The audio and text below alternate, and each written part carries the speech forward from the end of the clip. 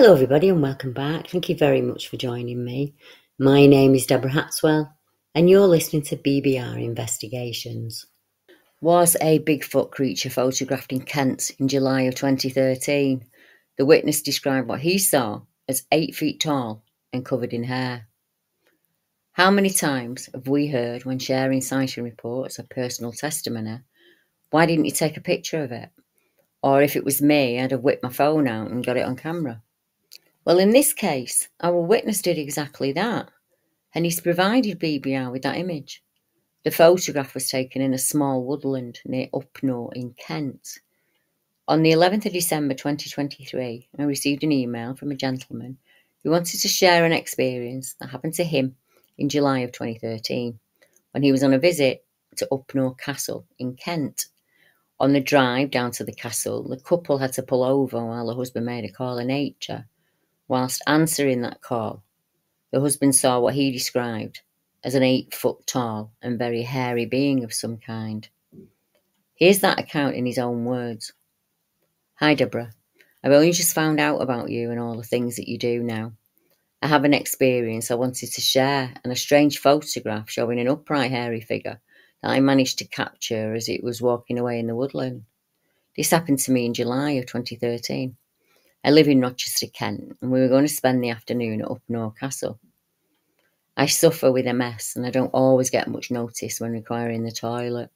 We were only about half a mile from the castle, but we had to pull over as I needed to go. It's all army land around here, and the area I went into is private, but I didn't have an option.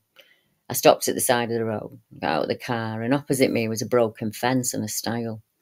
I climbed over the stile just for some extra privacy, and as soon as I stepped on the ground, everything went silent, and it started to rain very heavily. As I was answering my call of nature, I could see something moving around in the trees out there. Being on private ground, I just wanted to finish and get out of there, get back to the car, as at this point I was soaked with rain. Then a very bad smell started to appear in the air. It was like the smell of bad eggs, and I could see the trees moving slightly. Something made me brave, and I thought I'd walk down the track a little bit and have a look.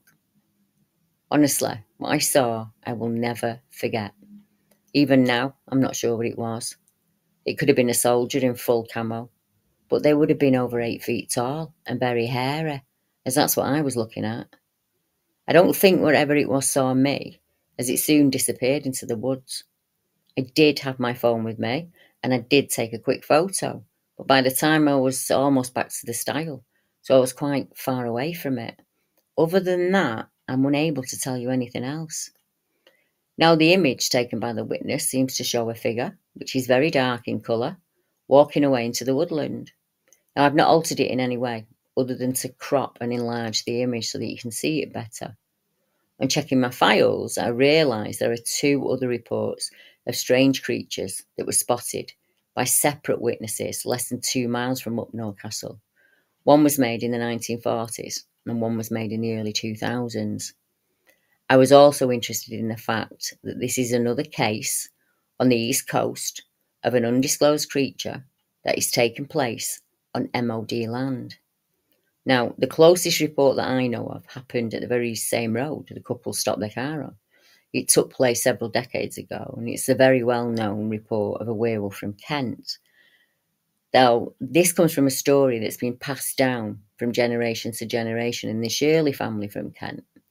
According to Pat Shirley, while picnicking in the area of woodland on the east coast of England in the late 1940s, her grandmother saw a huge animal that looked like something straight out of an American werewolf in London.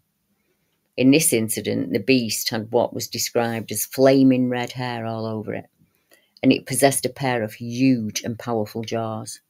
It was only seen for a moment or two before vanishing into the trees. Follow the river for about a mile in the area of the Chatham 8-man account, which happened in the early 2000s.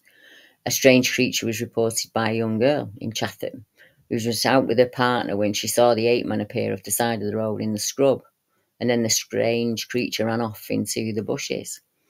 If you look at the Medway route and the River Thames Valley, There are probably around 20, 25 reports of strange creatures that stretch all along that route. And I have made videos on them before. They're actually in my playlist if you want to go and check them out. But I will bring you as much information on this photograph as I can. As our witness said, he can't really tell us anything else. But there might be someone out there who could analyse the photograph and bring it out. Or there might be somebody out there who's also had a strange experience themselves in that area. And if you have, I would love to hear from you. So I hope you enjoyed this one. I know it was a short one, but I know some of you enjoy the short ones. So I'm going to try and make more of them for you going forward. And as the new reports come in, I will, of course, share them with you all. So until next time, have a wonderful weekend. Stay warm and away from the storm. And I'll be back next week. Good night, everyone.